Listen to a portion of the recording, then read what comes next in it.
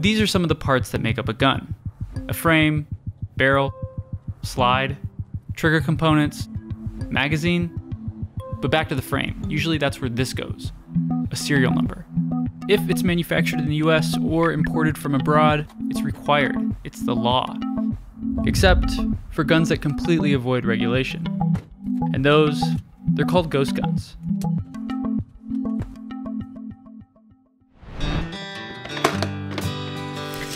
Do it yourself, DIY. You might think of these two: Pinterest, a lamp made out of spoons. But guns? Unlikely. Traditional firearms are manufactured by licensed companies and sold from licensed gun dealers. A ghost gun is a firearm manufactured from parts in the home of an unlicensed individual. So there are a few ways to start your DIY gun project. The first is to go to a licensed gun seller, buy a receiver which has a serial number, and then pick out and order the rest of the parts you want. The second way, go to a website, buy a kit like this one or this one. It ships, you open it, and inside is your brand new 80% receiver.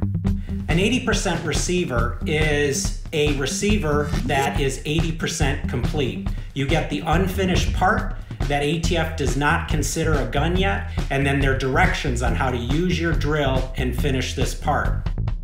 So if I can do this, anybody can do this.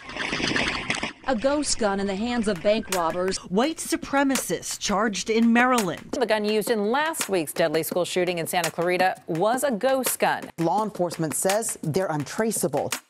When a manufacturer makes a gun, by federal law, that gun has to have a unique serial number.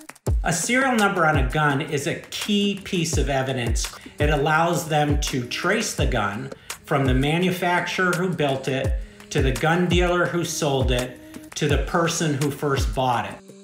Since 1988, more than 7 million guns have been traced to solve crimes. But without a serial number, ghost guns are untraceable.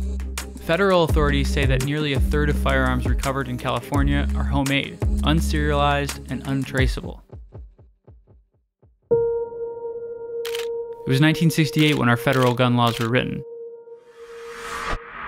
A lot has changed since then, especially technology. And like many other aspects of our laws, they aren't keeping up with the speed of technology. And that issue creates dangerous loopholes that make it far too easy for criminals to legally make their own guns.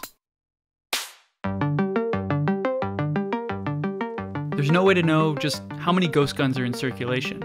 We do know that they're a trend, one that undermines our system, that nullifies our gun laws and our safety, and tips the scales entirely. One solution? Limit the sale of receivers to those that have been completed and marked and serialized. That would mean that those parts would be required to have a serial number, and sellers would need to conduct a background check. Washington State, California, Connecticut, and New Jersey are the only states with laws aimed at stemming the tide of these untraceable weapons. Changing the legal definition of a firearm would go a long way towards keeping guns out of the hands of people who shouldn't have them. And that means saving lives.